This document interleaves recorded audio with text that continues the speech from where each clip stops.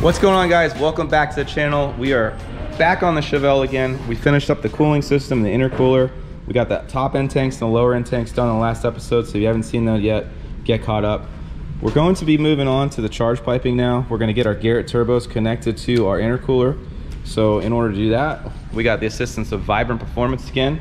We have their titanium pie cuts. I haven't really messed around with their titanium yet. Just on the packaging alone, it's just showing me right away how much they care about their product. Each pie cut is individually packaged, so you know they're not going to get any oil or any scratches or anything on it. So we're going to start off by doing our 2.5 inch charge piping from our lower end tank up to our turbo.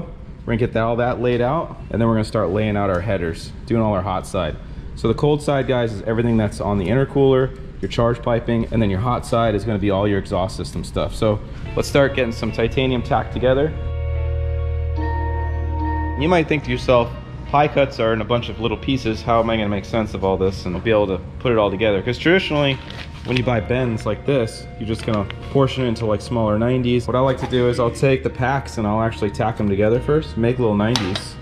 So now I have all these 90s ready, and I have 45s. And if you're wondering how to get these things perfect, there's a seam on the inside because all this titanium starts out as a flat sheet of metal, and then they roll it, and then they laser cut it into these little pie cut shapes. So I'm going to tack my HD flange to my 90s first. I'm going to punch a hole in this force support. I'm going to get this 90 in place, and then we're just going to connect the dots.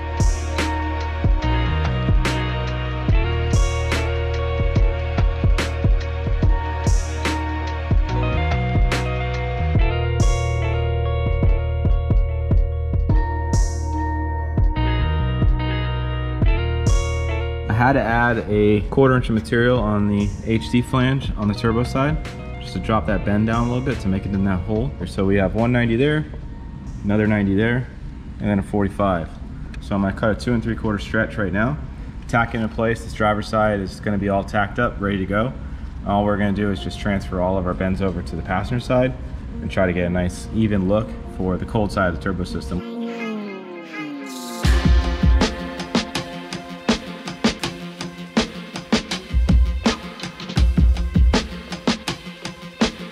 So we have our passenger side almost there, but we're running into a little bit of a difference in the driver's side. When we go to put this together, not really lining up. And I think the difference is the clocking here. I use the angle finder on this upward. So I need to be at 45 degrees. And on this guy, I am at 40 degrees. So I'm gonna go ahead and break the tacks on the backside here. I'm gonna reposition this and then tack it on the bench.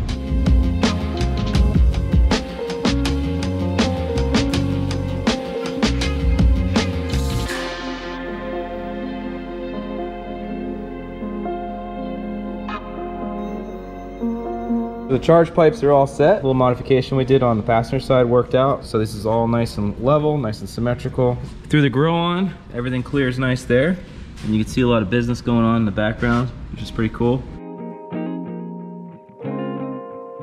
Now that our charge pipes are done, we're gonna start welding. With titanium, you have to purge weld because the inside of the weld actually will get contaminated and turn into like some weird flaky discoloration. I use the TIG Aesthetics caps. I have a non-purge setup right now, so it's just a regulator with a single line coming into it. So what you're gonna wanna get is a double line. Set your flow rate for your TIG torch, and then you're gonna set your flow rate for your purge. I usually do about 5. Some people might turn it up a little higher. So once we have this swapped out, we'll go ahead and hook the line up. One end is completely open, so it vents the atmosphere. You want the argon to be flowing through the pipe. You don't want it to be capped off because then it'll build pressure. And then when you start welding this, you'll start getting backflow and the weld will start actually like backing out on you. I don't really use a smaller cup. There's a number 8 that I'll use for most of the tack welding and like fabrication with steel, but for titanium I use this guy. This is the BBW from M. Furrick. This is probably like a number 20. So this is going to give you nice big gas coverage when you're welding these, because traditionally titanium is actually welded in a chamber, like a sandblasting cabinet. So the outside is completely covered in argon gas, but we're not aerospace, so we're not going to be doing that today. But this cup is going to give us the right amount of color that we're looking for. We're looking for a nice gold weld.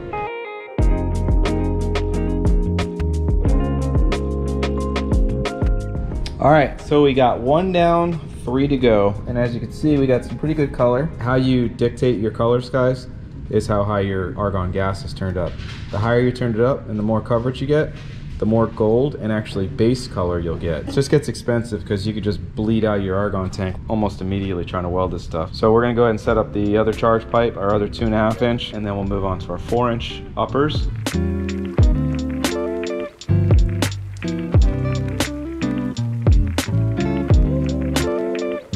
Gold on some brushed aluminum is just perfect. I'm really happy with how this has turned out. So we're gonna go ahead and keep welding the 4-inch uppers, get those back in, and then we'll start laying out our downpipes. I do not have the 4-inch TIG Aesthetics plugs.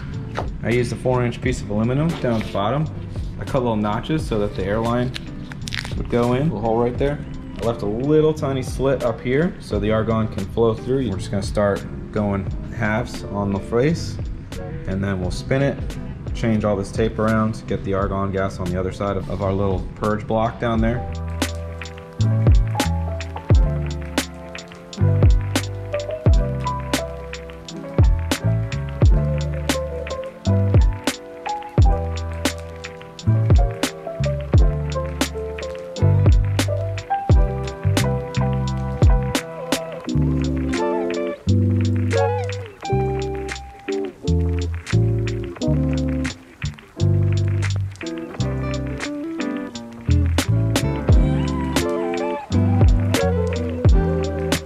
All right, now that we got our downpipes all finished and out of the way, we're going to be moving on to our headers.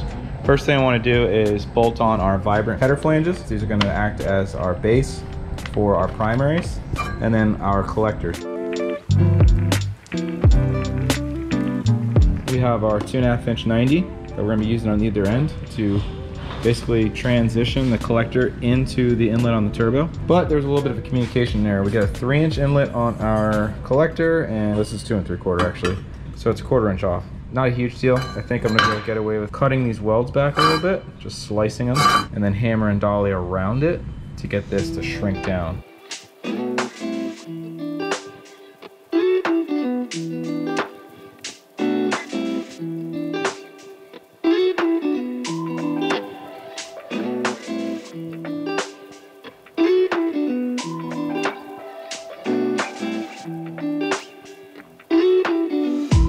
So what I had to do was add another 90. I cut a 1/4 of a 90 bend. The reason I use this guy instead of a complete U-bend is because this one's clocked a little bit, so it's kind of like coming up and then jogging over this inner wheel well.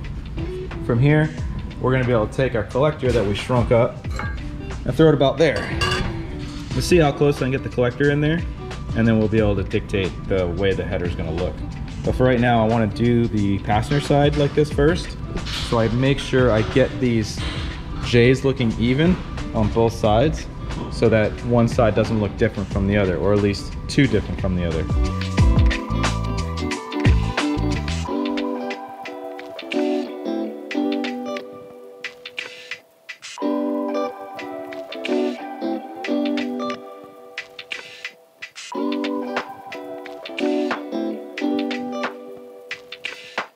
We have our collector in on this side. I'm going to have to cut the bottom out, kind of scallop this to drop the collector down just a hair. Before I go ahead and cut that, I want to fit this side in too. Mark actually on the sheet metal where I have to cut it out, and I can drop them both down the exact same height, and then we'll start connecting some primaries from our head flange to our collector.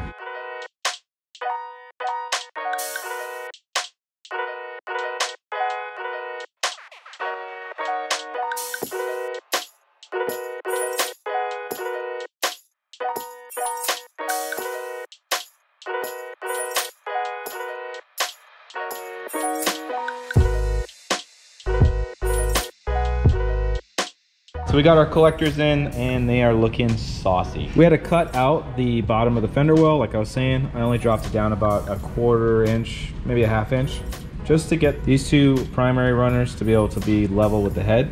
We're gonna do our farthest primary, so we get a length on that guy, and then we're going to be matching the length on the remaining primaries so that we have an equal length header, or at least closest to an equal length that we can get. So I'm gonna start on the driver's side first because we have a lot more stuff in our way, and I'm a firm believer in doing the difficult side first so that you can match the easier side because nothing's in your way. So one last thing I had to do before we start running primaries is make sure our collectors are even. To use a nice 4-foot level. Just measure off the highest point here and the highest point here. Because when you pop that hood, everything's got to be nice and level. So you have any sort of inconsistencies, your eye's going to immediately go to it.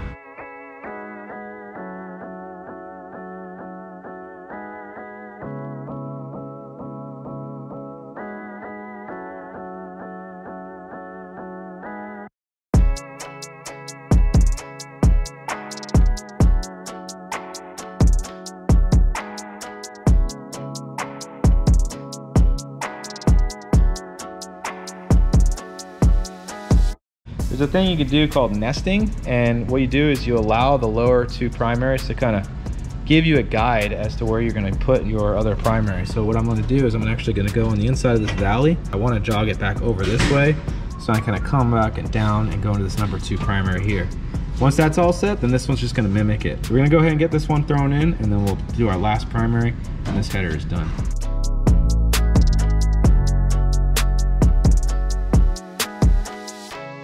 All right, so our driver's side header is pretty much all set. I'm gonna let this chill. We're gonna go over to the passenger side, start making our primary 1, and we're just gonna use this as our guide. We know exactly the shape, the actual order of the primaries. So we have cylinder 4, cylinder 3, and then cylinder 2 and cylinder 1. Once that's all done, we'll pull both headers out of the car and start building our fixture. I'm gonna show you exactly what you need to do in order to weld these headers up and not have them move.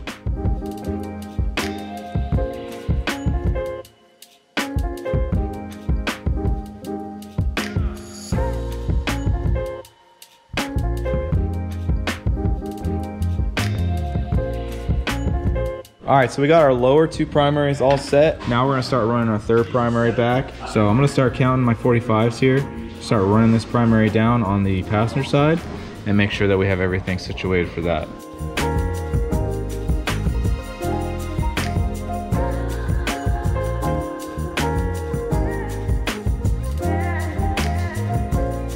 So this guy right here, what I'm gonna do is I'm gonna take this bend out. I want to take this 90 and I want to roll it up beside this one so that this kind of follows the same path as this guy.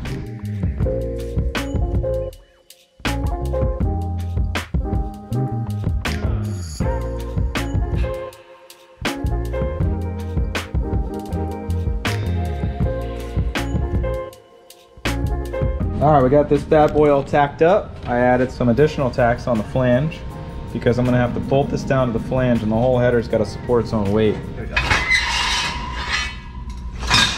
Found this one back there, but I'm not sure if it's for the Coyote motor, but we can find out.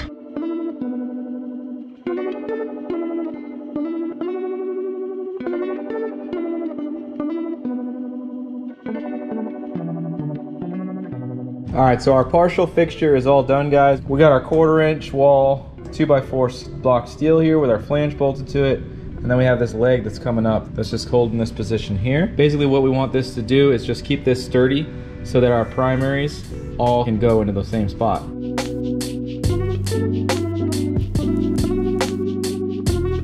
So we have all our primaries prepped, everything's ready to go. Now it's time to start welding. I went ahead and put a little spit shine on these. We decided to polish them. Went ahead and wiped all these down with acetone, got all of the polishing rouge off of it. That rouge will actually ruin your weld.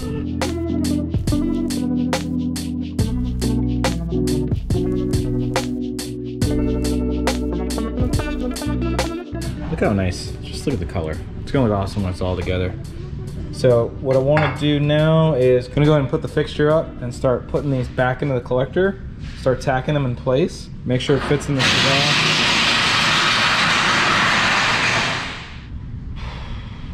And then final weld it. Guys are so loud.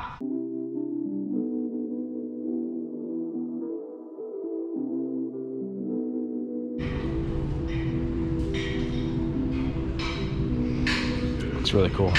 All right, let's pull it out and weld it so we can finally install it because this looks awesome.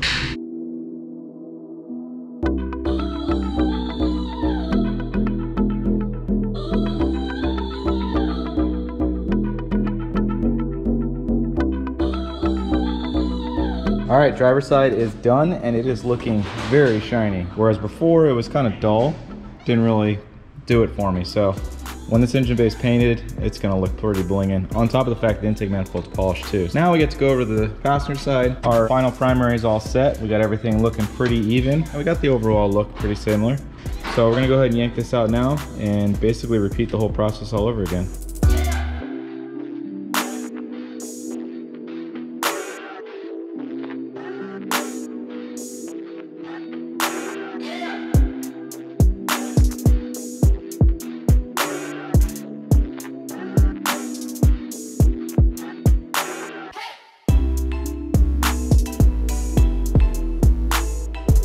Finally, time to put some blow-off valves and wastegates on this turbo system. We're going to be using the Turbosmart 50mm raceport blow-off valve and the Hypergate 45. So I figure we'll do our blow-off valves first. You really want to get it as close to the throttle body as possible, because what happens when you're building boost, it's all going to be sitting there like a wall. So when you close that butterfly and you got to expel that boost pressure, you want it to be right near the butterfly so that it gets just released immediately and you won't have any compressor surge issues or anything like that. So we're going to change out our aluminum flange for a titanium one so we can weld it onto that charge piping. And then for our wastegate placement, we're going to be putting it on the outlet on the actual bend.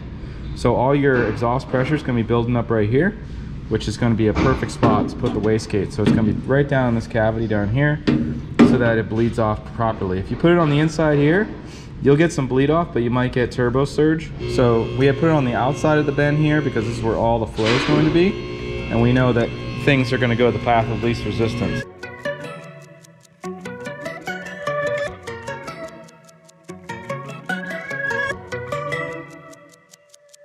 All right, so this cope will work. I'm going to show you guys how to make another one. You could put it on the pipe and try to transfer it with a magic marker, which is pretty inaccurate. Or you could do the old paper trick. So take a regular piece of paper, roll it around the pipe like this, like that, tape it, there we go. Now we're gonna take a razor blade,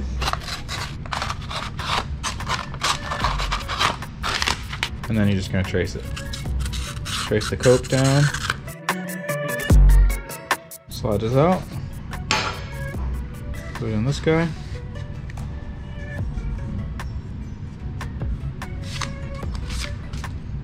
Exactly the same.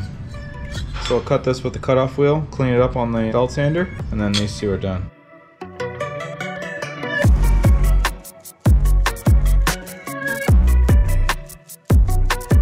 Alright, so our wastegates are in. I'm pretty happy with the placement. It's right on the apex of this bend. So we're gonna get really nice flow for the wastegate to be able to meter this pressure going into the turbo. And just for you guys who don't know, wastegates are what controls boost in a turbo system. In our instance, we're using external gates because this will handle a lot more power, because the actual gate itself will be a lot larger than what you typically find on an internally gated turbo from like a factory car. So the only thing left to do on the system is do some actual exhaust screamer pipes, we call them, for the wastegates. So if we left it like this, you get a bunch of fire coming out of that wastegate right there, and it'll probably burn everything up inside the engine bay. So there's a flange here, a V-band, and we're gonna come out of this hole. So we'll do like a 45 to a 45, and it's just gonna come straight down right here and exhaust out into atmosphere.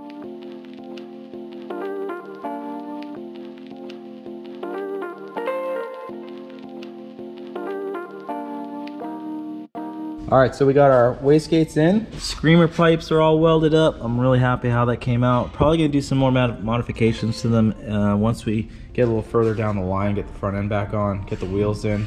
I don't want it burning anything up. Right now it's just kind of a good guess. I'm sure it's gonna be far enough away from the wheel. As long as it's not pointing straight at it, it should be good. Passenger side as well. Everything's looking real symmetrical. As you can see, the placement is real nice and close to the turbo. So I'm really pumped on how this engine bay is coming out. It looks super mean, really aggressive, just like Cha-Ching. And this cross ram intake from Holley really looks really cool too. It's kind of like GTR-esque, but still an LS. So that's gonna be it for this episode, guys. Next episode, we're gonna be going on to the sheet metal. So I figured I'd stop it here because I gotta pull everything out in order to do all the sheet metal underneath here, clean all that out.